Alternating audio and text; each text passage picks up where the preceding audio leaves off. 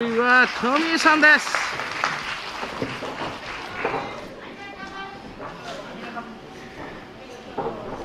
さあ、間違いなく言えるのはですね、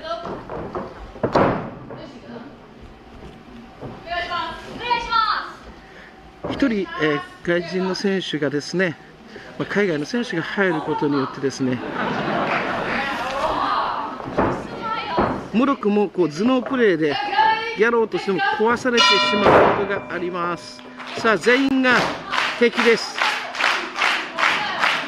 この3人のうち1人勝てばそれで終わり。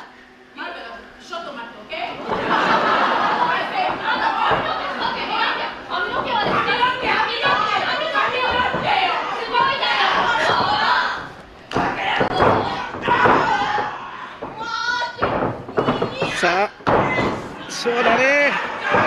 はい、頑張れ。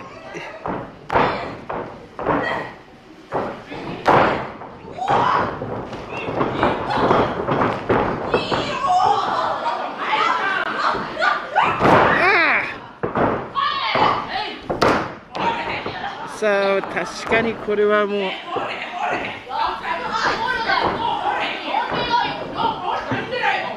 なんでだよ、なんでだよ、だんだん日本語上手くなってきた。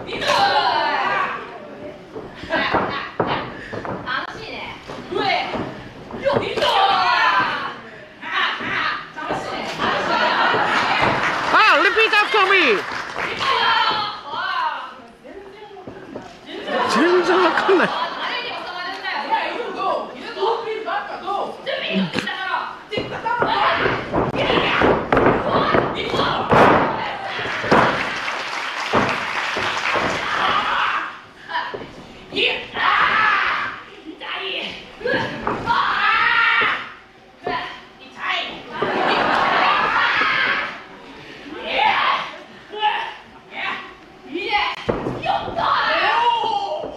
必要に応じてですね、日本人が海外に出されると必要に応じてですね、もう今のパンチはすごい。英語を覚えなきゃいけないのと同じようにですね、日本に来た海外の選手は日本語を覚えるという。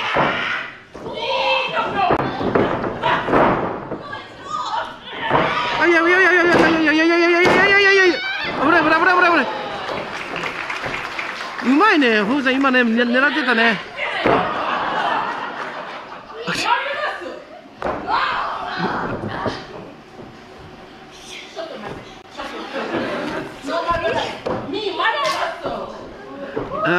私はマーベラスだろうと言ってますが。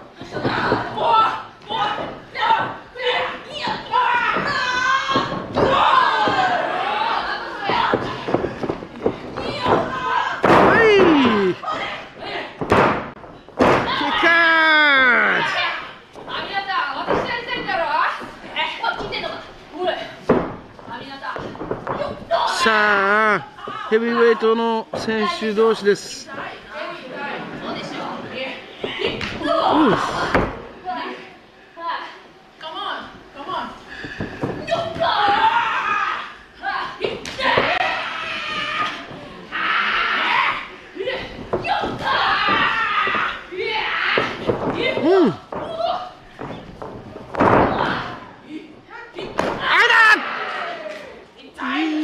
痛いでしょ、痛いんだよ。さあ、マナセの顔が歪んだ。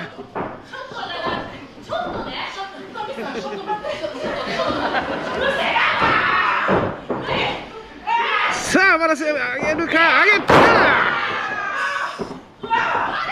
カバーカウント2。さあ、ここで虎視眈々とですね、多分チャンスを狙っているのが氷山愛だと思いますが、待ちすぎても決着はついてしまいそうだ。さあ、カバー入った。カウント2。さあ、双方ともですね、言えることはですね、打たれ強い選手です。打たれ強い選手です。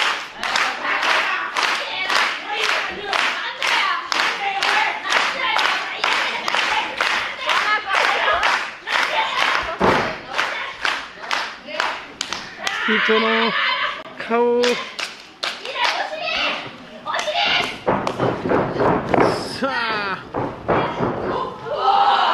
あ、そこで狙ってたか、宝山。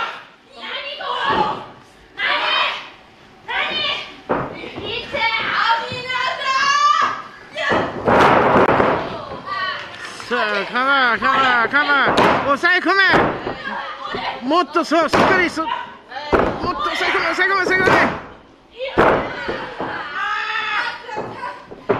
はい。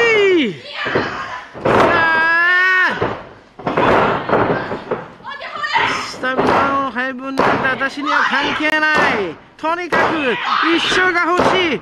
一勝したい。一勝できることが自分のクリスマスプレゼント。さあ、宝山、いけ。ああ、見られちゃったな。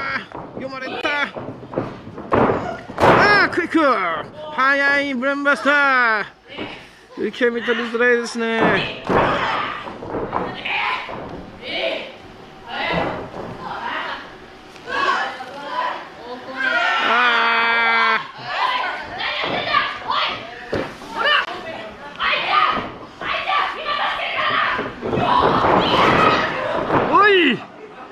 止められた。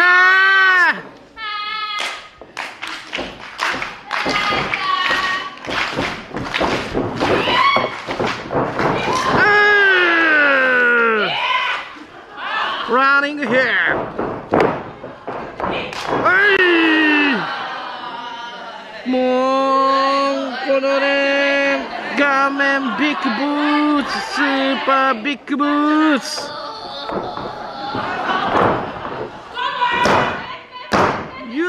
オッケー、まなせ2カウントで返した。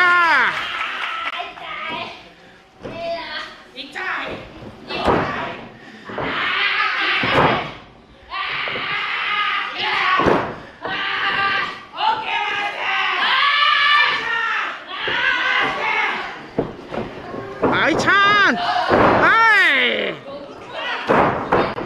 愛ちゃん呼んじゃうから。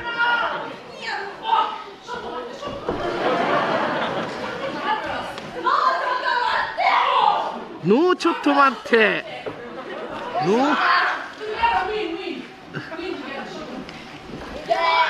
痛いよな。いや、わかる。蹴りがな。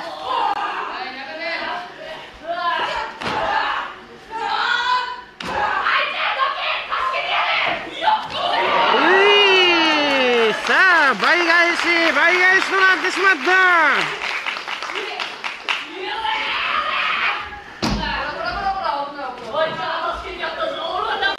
やばい。アミナトを諦めたが、今度はおっと、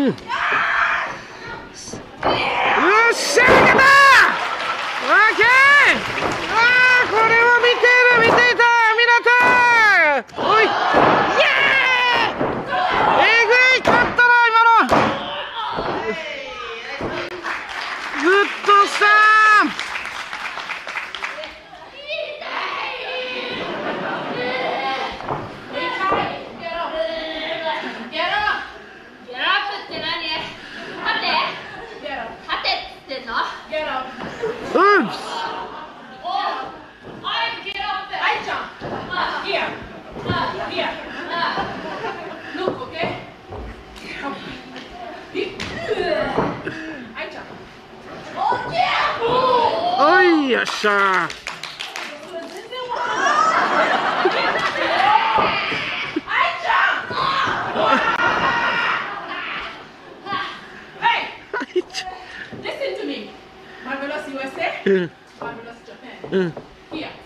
頑張るプロレスに行く。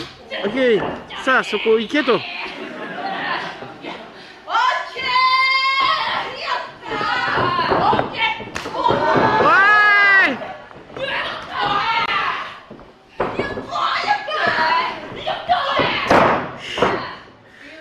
やっぱウエイトかな。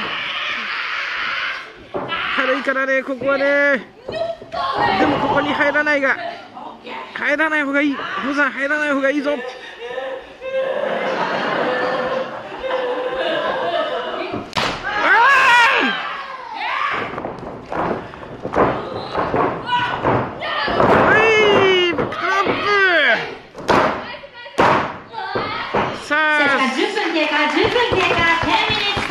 低い、速いバックドロップほど受け身が取れない。キューマリアット。さあ、ホーさん、カット。